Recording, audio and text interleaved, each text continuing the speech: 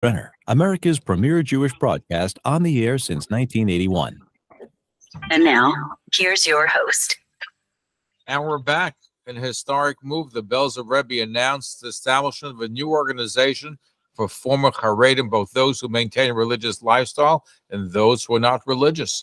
The new organization, which is not a Kiruv group, it's been dubbed Ahavat Kedumim. It serves to maintain the connection to these people, deal with their concerns, and help them keep associated with their families.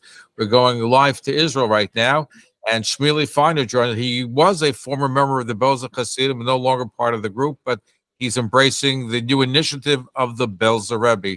Shmily Finer, thank you for joining us. Thank you. Thank you for having me. Thank you, Shavua Tov. Well, a good morning to you in Israel. Yeah. So tell us about yourself. You grew up as part of the Belzer Chassid community. Tell us about your growing up and where you, and then we'll look for where you are today. So basically, I grew up in Belz and in the Chassidim and the yeshiva, and I left Belz around when I was 17 years old. So basically, my whole growing up life, I was raised in Belz. And then when I was 17, 18-ish, I left. I know, it wasn't in one day. I left Belz. It took me like a year or two, and then I joined the army, and I started my own life. And so did you still maintain connections to the Belzer community? Did you maintain relations with your family? How did they take the fact that you joined the army, you weren't part of the community anymore? Basically, my family wasn't really, they wasn't happy about that, obviously, but they didn't throw me out of the house or whatever. They still gave me love, and I was still part of the family. And about your question about the community, about Belz, I wasn't really in touch with anyone until this organization started. Like, no friends, just my family, my family. Did you have friends while you were the 17 years? You must have had friends in the community. Oh yeah, I had friends, but I wasn't really in touch with them. I don't know, life. I didn't. No one was against me, or no one. Just the whole process of life. No one was trying really to call me and be in touch with me. And when I joined the army, so I switched phones and whatever. So I wasn't really in touch with anyone. You wanted to cut off relations, I guess, with your former life. You were looking to a new life. Not on purpose. I mean, it wasn't really. I didn't think about it. It just happened. Now you have brothers and sisters? Yeah, I actually have a brother that was on this Masa as well. And an older or younger one? Younger. I'm the Bechol. Right. And so he followed in your footsteps. You can say that, yeah. Okay. So you have to. So now you left the community. So now tell us what I found amazing, and I know the Belzer Rebbe has been very. He's been very, I think, innovative. First of all, he has a television station in Israel, which is popular, which is a Higdabrut, and now. I understand he has this new initiative that I mentioned about a new organization for former Chassidim, which is not a kiruv. He's not looking to get you back, but he's looking to maintain a connection with that. So, how did you hear about it? And tell us about the organization. How did this whole organization come about, as far as what you know? Okay, so I can tell you from my experience. Basically, around 6 to 7 months ago. Someone contact me, and it was I want to talk to you about something, about someone wants to regroup. He didn't say anything about the Belzer Rebbe or whatever. He said just he wants to meet me. Okay, so okay, whatever. So I met him in a coffee, on a coffee, yeah, and then he said he started to say the whole details. The Belzer Rebbe wants to do an organization and to regroup all the people that left Belz. And I will tell you what I felt in the beginning. I wasn't really, I didn't really believe. I was very skeptical about that. I can tell you that me and we went there like around like 30 people, something like that.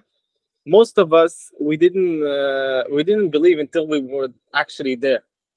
When we saw actually that the whole purpose of this organization is not to machzor b'tshuvah. It's not like it's just to reconnect with us, to help us and everything we're going through in life. And from my opinion, it's amazing. In other words, so in other words, you found they weren't looking to get you back to become a Belzer Chassid. They just wanted to maintain a relationship with you. Just to give love. That's it. That's it. And from what I understand, what triggered the Belzer Rebbe found this organization involved a tragic case where a former member of the Belzer community took his own life after his parents and the community broke off relations with him. And that triggered the establishment of the organization, as the Rebbe understood that breaking off relations is not the solution for those who leave religious practices and embark on a new path. You have any idea how many people left the Belzer Chassidus and part of this new organization?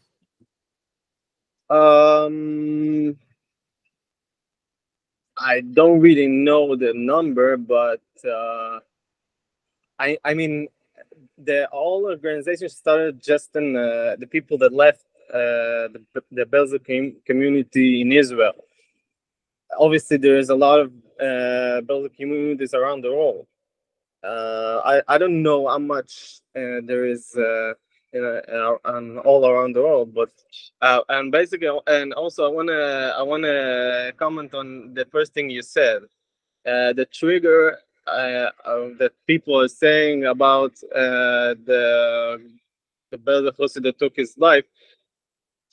I don't know anything about it. This was the trigger to on this starting on this organization, but this is what people say. But I don't know anything about it, so I can't really say anything about it. So I'm just reporting what the media, the news reports had about it. So I know, but I don't think this is the reason. That's it. So explain to me, so how often do you get together? Are you forming relationships with some of the former Chassidim of the Belzer community? When you say they're not looking to makarv you to get you back to become a Belzer Chassid, so what do you do when you get together? So what do we do?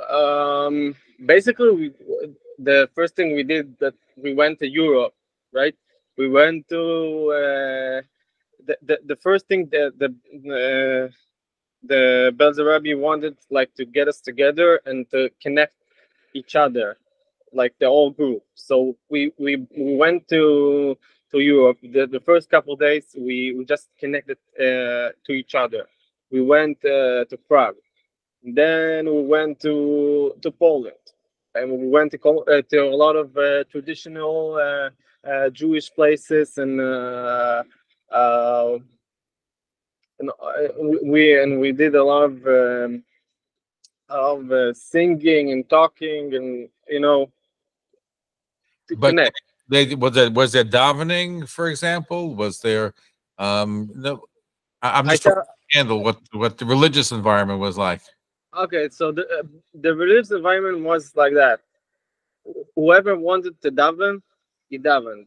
There was no forcing, nothing. Like, I tell you from my experience, no one was forcing me to, like, okay, good morning, put on film, a mashgiach and a yeshiva. It wasn't like that. No, not at all. It was like whoever wanted to daven, daven. They did minyunim. I mean, if whoever wanted to daven, daven, but they didn't force anything. And on Shabbos we went to Belz, to The town, the the village. town.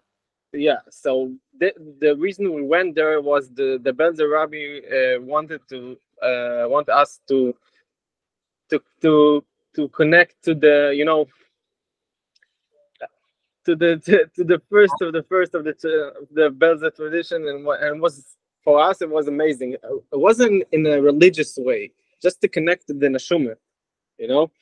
It was for me it was it was amazing.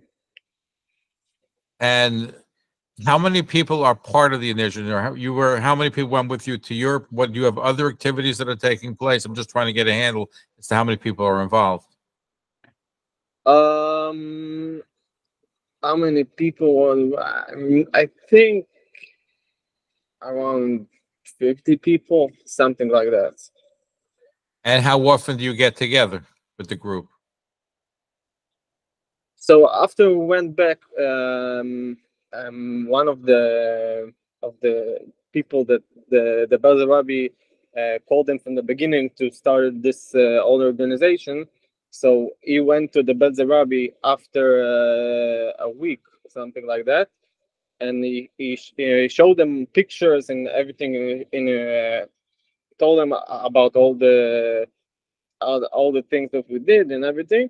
And then the Belzer Rebbe said, what about to continue this whole thing? So he said, I want you now to to organize again something here in Israel to regroup this whole group, and it basically wanted this to be something just not one time thing, you know. So after 2 weeks, we regrouped together. We did a dinner together. Everyone talked about all the feelings that he had of all this thing that we went to Europe, and and now we are talking basically every day, and whoever needs some help or something with anything in life. Um, They're there to we help. just help each other. So, which is interesting. Now, where are you on the religious scale today? Because I know you said you left, you became the army. Are you religious at all? Traditional? How would you describe yourself? I don't really like titles, but on the if people will ask me, I will say I'm traditional. You know, I'm a good Jew. Oh, nobody says you're not a good Jew. About just wondering because you came from one lifestyle, and obviously you're not living that lifestyle you grew up to in the first 17 years of your life. Yeah. Now, have you ever met the Belzer Rebbe? If I ever met the Belzer Rebbe, yeah, I met him, but not on my new look. Not really. Now, I'm just curious, are there any plans for the Belzer Rebbe to get together with members such as yourself, who former members who are now part of this new organization? Um, I think I think so. I don't really know, but I hope so. I really want to. And do you ever envision yourself going back to becoming Chassidish, to be part, whether it's Belz or any other group? Is that part of Uh, your, I don't think so. No, no. but you're happy just to maintain the connections, the relationship, not just with your, Yeah, nice to see your family still connects with you, but other members of the community. yeah, yeah. Now, has this organization opened the door where you can even get together with some of your old friends that are still part of the community? Um, I don't really know, but I don't think it's gonna be an issue if I want to. Like I didn't really try, but Uh-huh. No, it just seemed that there's an opening of the door, and it's a healthy thing where you're not being shunned, and other members who left not being shunned, they're embraced and saying, even though you're not living the lifestyle that you grew up with, we still love you, and we still want you to be part of us, and we want to be part of you. yeah. Basically, this is the whole goal of this organization. Did it surprise you? Uh, yeah, it's a special thing. I think it's something that wasn't.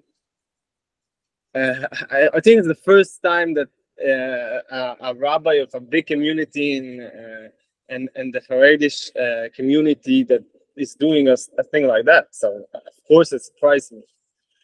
Anyway, Shmily Finer, thank you for being with us. Continued, I hope that the relationships grow and prosper, and thank you for sharing that with us. We appreciate it. Oh, man, thank you for having me. Thank you. My pleasure. Shmily Finer here on the Talkline Network. Okay, that's about all the time we have for tonight. Stay tuned next for Alan Dershowitz talking about